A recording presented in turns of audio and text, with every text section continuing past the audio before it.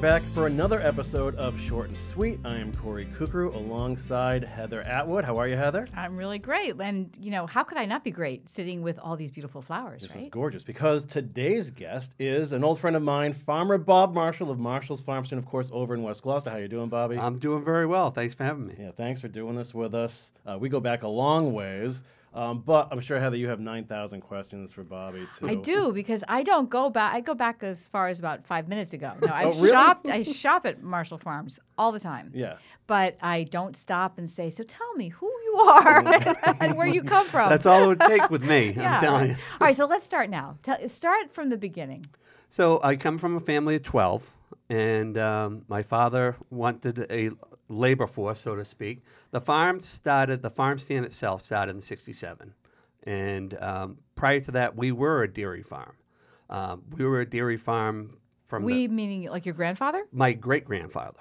Wow. My great-grandfather and my dad. My grandfather, he was a caretaker in different estates around Gloucester. He would do all the plantings and hay cutting back then. But my great-grandfather, William F. Marshall, and my dad started the dairy farm. My dad, every day growing up, it was the same routine. Milk the cows, go to school, milk the cows, go to school, and then on Sunday, milk the cows, go to church. That's a long day. Yeah. That is, And, how many cows did they have? I'm not even sure because Yeah. it was a little bit before my time. Yeah, right. But they had cows in Gloucester, and then they had another dairy farm in the family in New Hampshire. And they would drive the cows back and forth back in the 1800s, so you could do that. Drive them? Yes, Really? Yes. Like is it on horses, like saying move cows? I don't even know if they had horses. They might have been walking. But that's Crazy. with... What it- part of New Hampshire? I can't...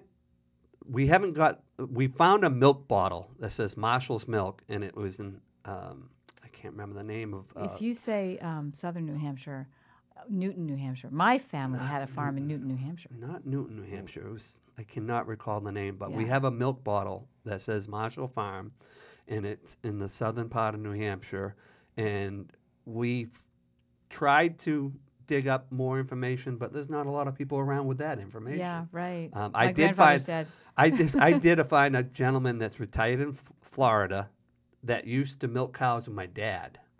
And when me and Kory were doing the history of Marshall's, he sent me a letter. And it goes on to him milking the cows with my dad for my great-grandfather. And, he just goes on. And I couldn't believe his memory. So that's how that started out. And then my dad started to grow potatoes and onions just to kind of have.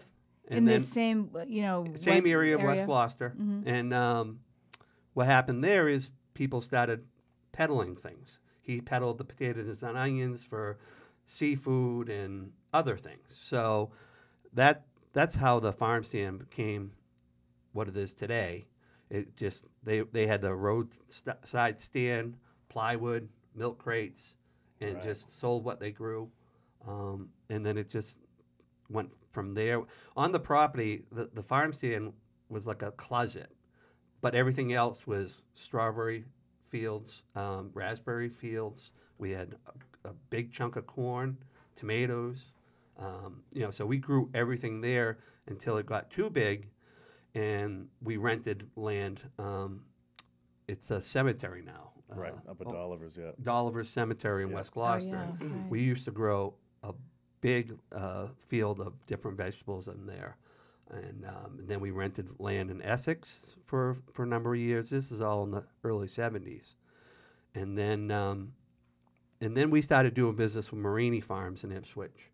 And that's where... Great family. Great family, where we started the connection. We would grow certain things and share with them. They would grow certain things and share with us. And that's just gone. And I love, we were talking beforehand, and you made the comparison to the other farmers we talked to, the young farmers we talked to, Tucker and and Noah. Noah Yeah. having this relationship. Yeah. And you guys had a Right. similar relationship, Exactly. way back when. And it makes perfect sense when I saw the interview with Tucker. It hit a home run because if you got to do it alone, you're going to go out of business and the farm will be gone. Yeah. But if you can lean on each other, reach out to each other, have, open dialogue, you can do anything together. You want to tell that story of your relationship with the Marinis because that's a Well, beautiful one. when I grew up on the farm, it's the last thing I thought I would do for work. I did everything from I worked for Cape Ann Glass, I worked for a moving company, I ran my own landscaping crew. I did everything but anything that had to do with the farm until my dad in '93 was very persistent in saying, come back, give the farm, help me run the farm stand for 1 year. If you don't want to do it after this year, no problem. And you're the youngest of those 12 kids. I'm number 12. I'm number 12. So I think he probably called everybody and they said they weren't taking his call. Yeah, Bobby. Yeah, okay. All right, 11 said no, go to 12. So he called, and I was like the third phone call he made to me, and I says, okay, I'll do it for 1 year, and then that's it. Sure enough, 2 weeks later, he passed. I think he knew it was coming.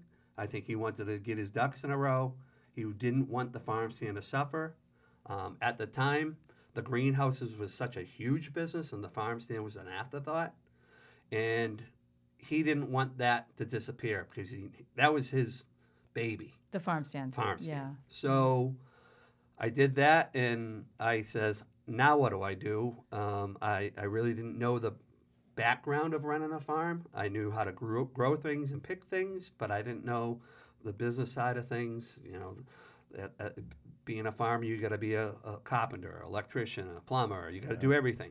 Mario Marini took me under his wing, and he says, look, we'll do it together. I'm going to be there every step of the way, and it was incredible. He's a special man. He's been in my life since I was a baby, and I don't know where the farm would be without him and his leadership. That's really great. Yeah, so to get even deeper there, so what is the state of family farming these days around here? It's very scarce. Yeah. Because I know farms that I know a farm in Newport, Rhode Island. I do a little bit of business with, and they had 20 greenhouses, and they are down to 5 greenhouses.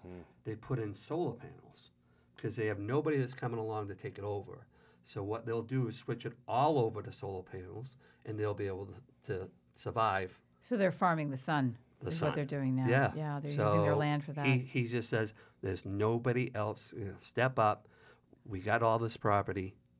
We can't do it anymore. I mean, he struggled just to bring me a handful of plants. And he's a great grower, great family. It's just not pretty unless you have somebody that's going to step up. I heard the Italian man who's the head of the president of the slow food movement. Have you heard about the slow food movement? I actually just got an email yesterday. Oh, really? Yeah. Oh, that's so funny. Yeah. Well, I heard him address a group once, and he said, I'm talking to you young people. You have to start farming. Right. This is going to be the end if you don't learn to farm. Yeah. Well, luckily for me, I've got my 20-year-old son, this next generation, and he loves it. He loves everything about it. He's Luckily still for us too. Yeah, well, he's still learning. But Kory's met Jason many a times, and he's just a great kid. He's down to earth. He's very, very intelligent. Now he's just gonna Skips a generation. Yeah. They say. Yeah. Good point. Touche. But he is he's like a sponge. He cannot get enough of it. I had a nice picture of him and my brother Billy who were transplanting. He was showing my brother Billy, who's the oldest of the family. He's 69. He was showing my son how to transplant, and I got a picture of it and posted it on social media without Billy knowing, because if he knew That would be pretty. if he knew he was on social media, I think he would have chased me down. Yeah, he's an old soul. But it warmed my heart that he's really taken to it.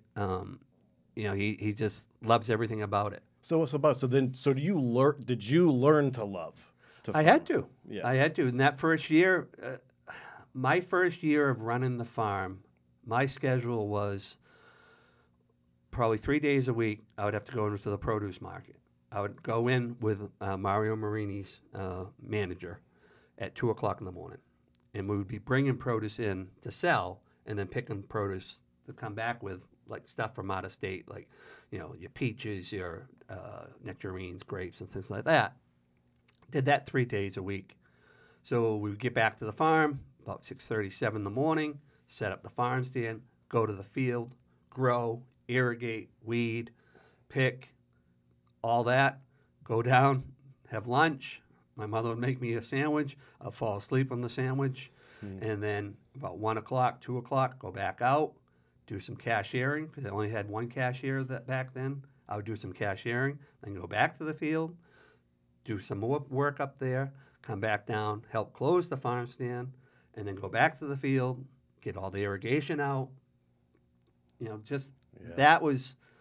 That summer alone, I think I averaged about 130 hours of working a week. And I did that for 8 years, and I didn't think I could do it anymore. I thought I was, it was Cooked. Oh, I was fried. And so changed things up. We started growing a little bit less, but being part of what is called a farm co-op with Marini Farms. So we grow together, and that's where we're talking about. I grow things for them, they grow things for me, but now it's just one joint venture. It's one farm co-op, and that saved both of us because Mario Marini's in his 80s. His son Michael is like a little brother to me. Me and him are joined to the hip like his dad and my dad were. And so me and Michael are growing together, and it's a great partnership.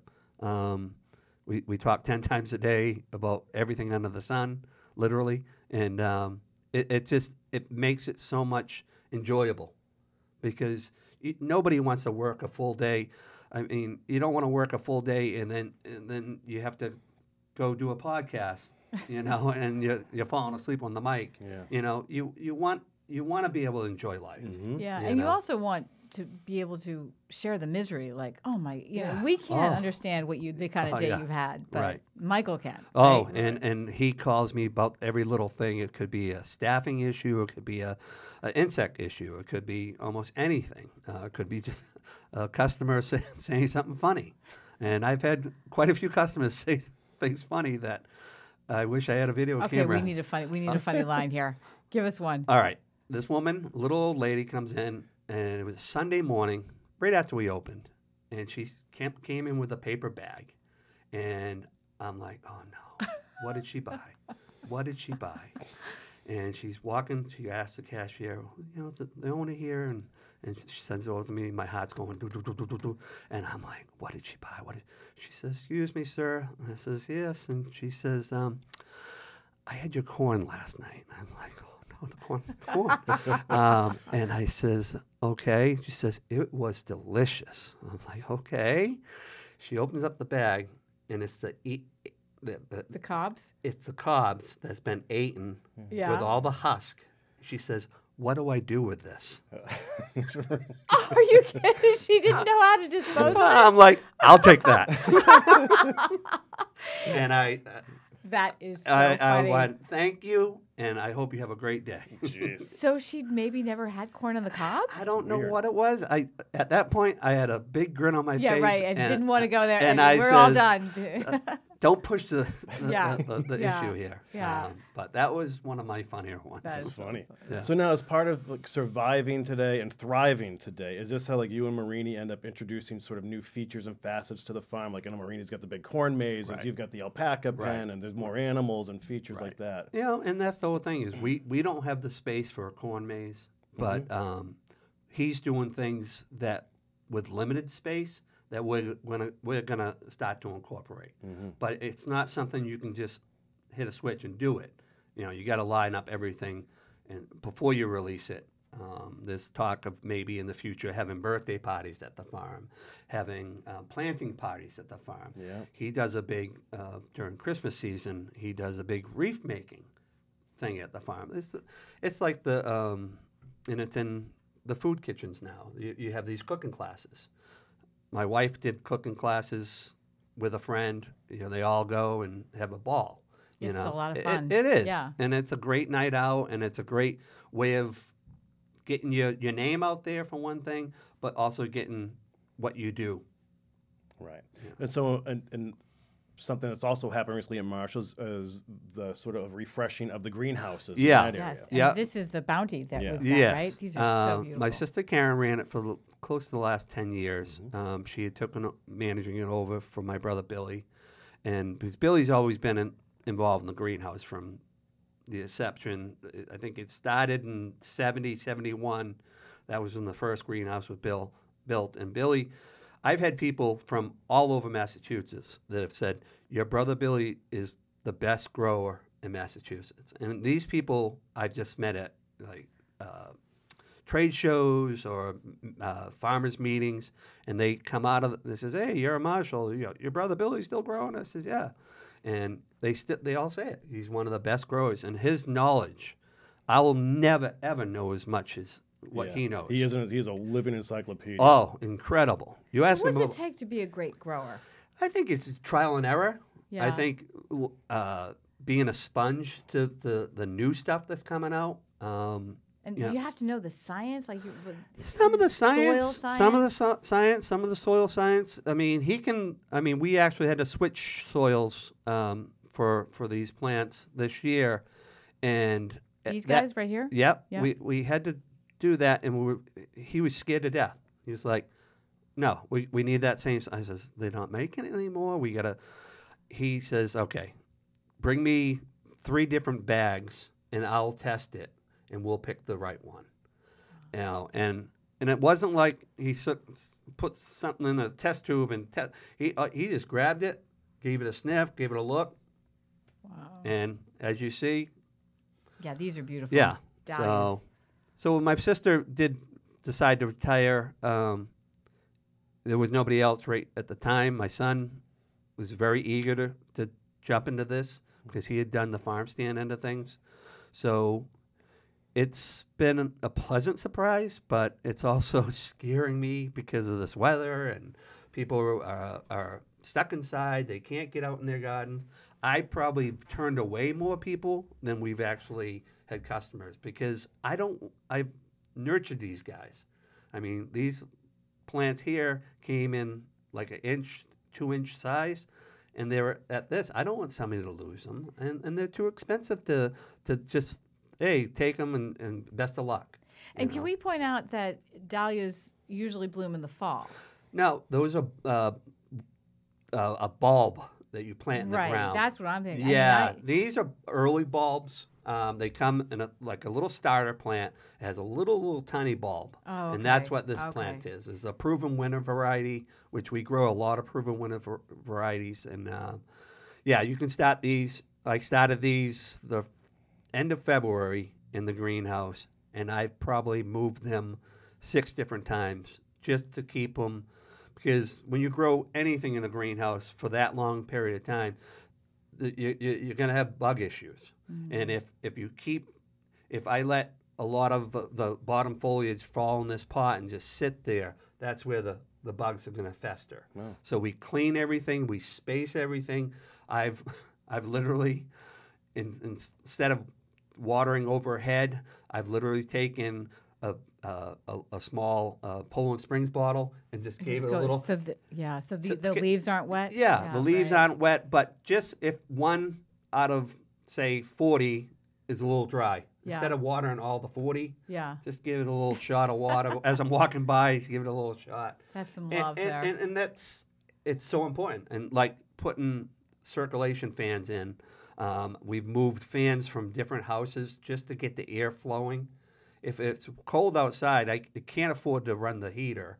So we got to keep the greenhouse locked down, get the fans in there and just circulating the air, drying everything out so we don't get any mold or mildew and things like that.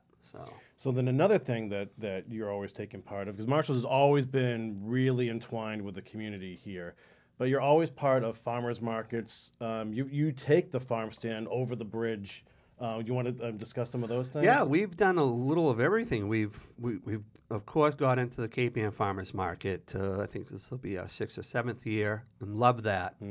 Nikki does a fantastic job. But we've also did some pop-up farm stands. We did one for Applied Materials in Blackburn Circle here. Oh, that's cool. So you basically go up there with a truck and Go up there, set up a little, a table. Stand, yeah. Yeah, and it gets people. What it does, it gets people to come to the farm because they don't only want the produce; they want the monkey bread. The monkey bread. Right. The monkey bread. That's what my kids always wanted. Yeah, they want the monkey bread. Yeah. They want the meats. We do grass-fed. We do Dom's out of Malden. They want Richardson's ice cream. Yeah. Which, it's the best place for local foods. I'm The telling you. pies and all that. Yeah. Yeah, the pies. We have Man Orchards and Methuen that does our pies, and then Rebecca Doyen will be doing our key lime pies, which I love key lime pie. They're so good. Her key lime pie. We tasted it. It is awesome. Yeah. Incredible. So you'll be able to get those at Marshall Farm Stand. Right. Concord Street. But the thing is, when I go to trade shows, the first question I ask vendors that are there, where are you located? I don't want a California product. I don't want, maybe New York, it's the East Coast, but I want something local. Yeah. We have a local gelato that's out of Malden. We have I didn't know that. Locke's Cookies is out of Essex. Yep. Great operation. Great operation there. We have a couple small bakeries, of course, Virgilio's being one, and Sunray Bakery out of Beverly. I love Sunray bread. Yeah, Yeah. it's awesome. Yeah, it's I great. didn't know you sold Sunray Yeah, bread, actually. yeah, Huh. yeah. So, I like local products. When I first started the farm stand, we grew it and we sold it. We didn't bring in anything else. My dad was like, "No, we just sell produce." And then a woman said to me, "I wish you could complete the meal. You get all this great produce. Give me, salad dressings go with my salad. Give me," and then that just transcended into what it is today. Yeah, you can really easily get a couple of beautiful meals. Oh. Mostly yeah. locally. Yeah. Yeah. So you have your own produce in that farm stand. You have all these other, nice additions that make a meal. And then you have the greenhouses where Right. all these beautiful flowers are growing. And you also have the alpaca out Yeah, back. yeah. Yeah, you want to tell us about adding And the other alpaca? animals, but they're the featured players. I'm Yeah. telling you, they have more fans than I do. That's for sure. And they're great. They're great. They can't bite you because they only have 3 bottom teeth. They just like to hang out. They'll run around if we get them out in the field, which we try to do a couple times a week. They'll just run around and chase each other, which is cool. Then we got the baby goats that chase them, and then they chase the baby goats. It's kind of cute. We have actually 4 female alpacas pregnant at this time. So Baby alpacas. yeah, and that's always special. God, I had 5 punchlines for that. I'll be here. Yeah, you told me PG. But it's just a great way to get people to come to the farm. Yeah. To bring their families, to come and it gets the kids into, because you always grew up, you always go where your parents took you. Yeah, right. You right. know, I remember my parents used to take me here. I'm going to take my kids there. So it's so important. We're going to do some family fun days this year because Kory ruined the Strawberry Festival. And I was going to get into that too. I was going to say, that yeah, was I your was going to end fault. with see you at the Strawberry Yeah. Festival. Yeah. Would have been the 7th one. Yeah. But But I'm going to do some family fun days this year. Yeah. We're going to do some little plantings for kids. Oh, Kids fun. can come and plant their own seed, and then they can see how the seed develops from a seedling, and then they put it in the garden or in a pot. So we're going to do some special things for Kids Day. Yeah, nice. And when's that? We hasn't You got that haven't far picked a yet. day, I've okay. been too busy growing the stuff in the greenhouse. And but trying to keep the rain I, off of I'm everything. thinking late June, when the kids get closer out of school, so Right. they can not only plant their plant, but they can care for it. Yeah. I think it's a great learning tool for the kids and hopefully maybe one of them turns into a farmer. There you go. That's what we need, That's right? right. Yeah, that's right. Exactly. Good thinking. So, and aside now, every time you go to Marshall's, you see this like eclectic mix of who your regular clients are. You've got the neighbors who are there. There's always the kids there. There's the summer residents. There's the beach crowd. Right. There's that old lady with the corn cob. There's Yeah. her other bag. So what? The winger chic traffic. Wow. What do you Mrs. do Mayor, about that? Wow. Mrs. Mayor, please help me. Does it help or hurt, Bob? Because I It mean, hurts. It yeah. hurts because if say you're in East Gloucester and you're saying, you know what, I need some corn. I got a cookout to go to. I need some corn. It's 9:30 on a Sunday morning, and you're saying to yourself, "Oh, that traffic, Yeah. that traffic." And now everybody's got the GPS, and what So they they can do, see they it. know. what Yeah. they do, well, they see the traffic, but these are people coming from out of town. And what they're doing, instead of going Concord Street, they're coming around the other end of Concord Street. Right. Yeah. We had traffic past the farm stand last year. Wow. So on both sides Oh, my of Concord gosh. That's Street. different. Yeah. So I did a live video for the mayor, and she's great, and she listens, and I there's got to be better signage. It should be at the highway. It's tough. It should should be at the be at the highway. I highway. never understood why it wasn't even at the turn on to Concord. Right. Because once you're down that road, Or at and drive people, at the people are saying drive-in. you can't go down there. The lot's full. People are still driving up to the Right. lot, and then Right. they have to turn around Right. there and come all the way Exactly. back. Exactly. Horror show. Right. So what they try to do is they try to stop them in Marshall Square, the square that's named after my dad, Yep. and they try to turn them around. By that time, This is when the lot is full. yeah, Yeah. Mhm. By that time, the traffic's back to up towards 128. Yeah. But I think, if they got to work on something, an app or Yeah. something you get an alert. Yeah. The park. Stage 4, I tell anybody that comes in, where can we go for a beach? I just go to Stage 4. It's such a beautiful area. You got a little bit of a beach, but you just got so much history there, and it's a great place to take a family. You got things to do. It I is. grew up going to the cupboard, and that's one of my favorite places in Gloucester Mhm. because it brings back memories. My I actually did the Marshalls and the cupboard back to back over the weekend. oh, We did it. Oh. Had to get the hanging plants. It was Mother's Day. She has to have her plants. I get my stuff for around the mailbox, But then it's always because I pop by. Maybe my shopping habits are different because I love flowers. So I usually Yeah. get flowers, but also we'll do like the Don's meat, like things to grill that right. night, and then the right vegetables or cucumbers or whatever for a salad too. right. And next week, a week from tomorrow, we'll open the farm stand. Yeah. up. So by the time people are listening to this, Yeah, you'll be We'll up and running. We'll be up full and blast. running. People, it's so sad when they get out and they're running into the farm stand and they turn to look and there's no food and they're like, "Where's the food?" It says, "We're selling plants right now," and they're like, "I don't want plants. It's coming. I want some meat." Yeah. So, but it'll be nice when everything's open because it'll get more clientele in there. And I think the way we have the new setup for the greenhouses is going to be more inviting to people that might not be gardeners, but they can grab a pot, a dahlia or a geranium Or a hanging plant. or a I mean, hanging they're plant, so beautiful. and just for a gift or just to throw in their deck. Yep. Yeah. So I think it'll work hand in hand. So people can go into those greenhouses, Yeah, right? yeah, And yeah. shop around. Yep, Yeah. people. We got a brand new retail house, which is state of the art. The sides roll up, and the temperature in there will be the same as the temperature outside. Okay. So you don't go in that greenhouse and you're like in there for 10 minutes and you're sweating and you're Yeah. uncomfortable. It's very comfortable for the customer, but it's most importantly, it's uncomfortable for the plants. Right. So the plants aren't getting all stressed out because plants are like people.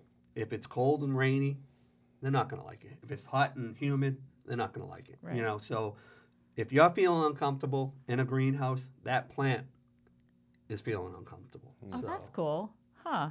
yeah. So that greenhouse, I think, is going to be very popular because we have A to Z in there. If you're doing your own basket or pot, you can buy anything in that greenhouse, or you can buy one of our pots or one of our hangers. So Yeah. it's really nice. Yeah. So there you have it. What do you think, Heather?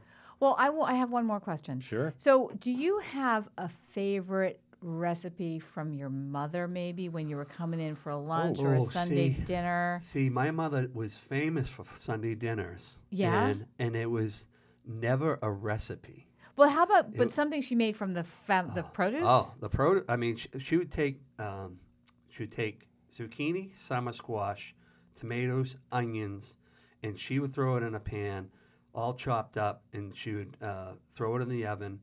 And I don't know because I didn't really You weren't paying attention. paying then. attention. Yeah. I just wanted to eat it. Yeah. And at that last 10 minutes, she would throw some cheese on it and some breadcrumbs. That was always a pot. But she That sounds just grew. super good. She would just spin anything. But the whole thing is she had to cook everything in bulk. Right. Because we had 12 kids. 12 And then we kids. had people working there. So she would be having these big pots on the stove, overtaking the stove. And everybody outside shopping was smelling stuff. And And this was in that little house on the hill. yeah.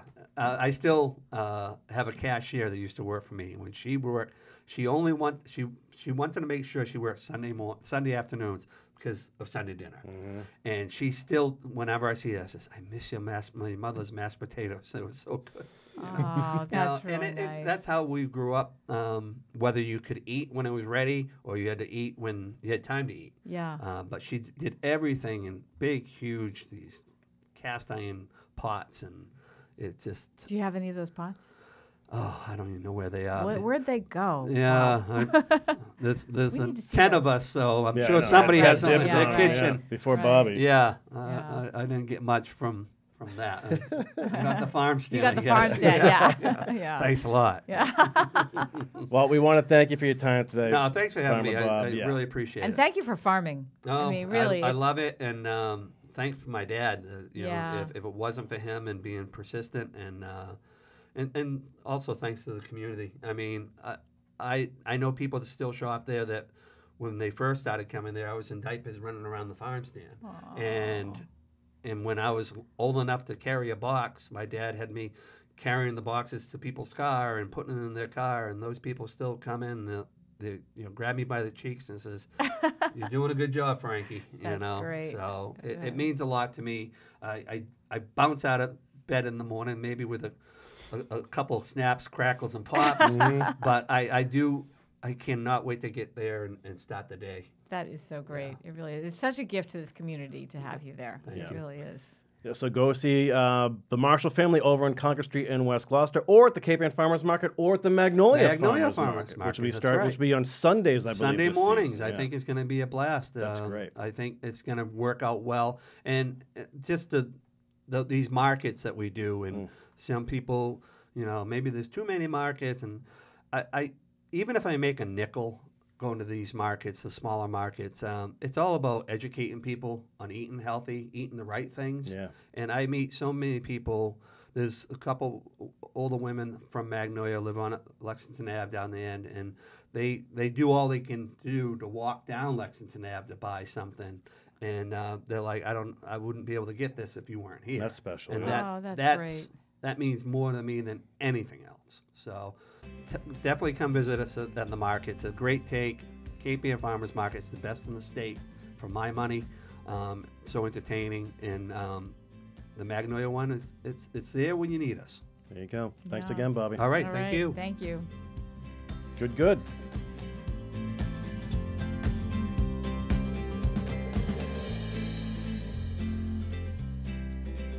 All right, we're back for the side dish here with farmer Bob Marshall of Marshall's Farm Stand. We're having a great conversation as we disappeared for a few seconds, but we want to talk about the challenges of farming in today's world. Yeah, the biggest challenge is the short season. Any way we can extend the season, we try to. It seems like our falls are better than our springs, so we try to extend it further that side of things, and that means planting a little bit later in the season. Usually we would stop planting somewhere around the first week of August, and just that'll be it. Hopefully get it before the first frost. But we've extended that towards the end of August. But the early season, our first acres of corn and peas, the main two vegetables, are grown under plastic, and it's all done in rows so that when we cut it, we can peel it right up, and it gives us a head start. Yeah. Normally we don't pick corn until the end of July. Now we're just after the 4th of July, Really? getting the first ear of corn. So And I've been in a field with him before, picking corn and eating it right there in the field, and it is awesome. You can't beat the native corn. Yeah, It's so right. sweet. It's gross. We'll love it. So are there any, that sounds like is it a stark change compared to like when your father was farming? oh, by all means, because back when my dad was still growing corn, it was all the old varieties, Sweet Sue, Sweet Sal. It was always that. You had to pick it and run it right to the kitchen and put it in the pot. Put it in a pot. Now the corn today has a shelf life. You can refrigerate it. I can give you an ear of corn that I just picked, and I can give you an ear of corn that was sitting in the refrigerator for 2 to 3 years, 2 to 3 days. That's why. And it's going to taste really good. Yeah, so, yeah, and that's why some of the corn from down south that we get over the winter has gotten a little bit better because they're starting to grow different varieties that have a little bit longer shelf life, and it doesn't taste like cow corn and it gets all stuck in your teeth. It has a nice bite to it. But the growing season being what it is, we have to have a head start. Like native peas, you got to have native peas for 4th of July. It just goes hand in hand. Native peas and salmon, you got to have that. So giving us a head start by getting that stuff in the ground with this past spring we've had, it's been terrible. That's so but bad. the stuff has been in the ground, and it's well ahead of where it would normally be if it was just. So we'll have it on the 4th of July. We will have it on the 4th Okay. of July, and it's just a different way of getting a head start into growing and getting the produce to people's table. Yeah. How about pests or anything like that? Well, we're lucky enough. I think it was 18 years ago, we joined up with UMass Amherst to be one of the original, Marini's was one of the original farms to start growing IPM, which is Integrated Pest Management. Oh, okay. So the fields are all monitored by UMass Amherst. They come out and they will walk through the field, see what kind of bugs you got going on. It could be a silkworm, it could be different things, borers, and they will tell us what they're going to release into. They release moths that kill other insects, and we don't have to spray. I mean, my dad, I still have his notebook when he was growing in the early 70s. Every day was marked what he had to do that day. So I got to spray the tomatoes. Then the next day I got to spray the corn. Everything, that was how it's farmed. You just kept, so every year he just opened up his old notebook and says, oh, today I got to spray tomatoes. Now we don't do any of that. We're monitored that even the sprays we do use, it's all organic sprays and things that aren't going to harm anything or harm people. And it works. It works. If we weren't doing what we're doing now, I would have been skeptical about it, but it works. I've seen it firsthand. Well, you have beautiful produce. That's And for the sure. produce, Yeah. it looks pristine. Yeah, it does. So Well, those are good changes, huh? yeah, That's great. It's incredible. And every year they have fundraisers and dinners for local farms to come together and kind of hobnob, and all that money will go to UMass Amherst for this type of research. That's great. You know, we're growing corn now that doesn't need a lot of water. You know, that and little things like that, because once one of the old timers told me, old farmer says, once you water corn once, it's a losing proposition. Oh, really? Because we don't make money on corn. Corn is just the lure. Yeah. It gets people to come in to buy the tomatoes and the other things. But corn is not a moneymaker. It's just a drawing card. Yeah. And I tell people every day, people come, they buy a bushel of corn for a cookout or a picnic or something like that. I tell them, I'm selling you a bag of business cards, because everybody's going to bite into that ear of corn and say, where'd you get this? Yeah. Marshall's Farm. That's a great line. So- That's really interesting. Well, thanks for that. That's a No. really interesting conversation. Thank you. Thanks, Bobby.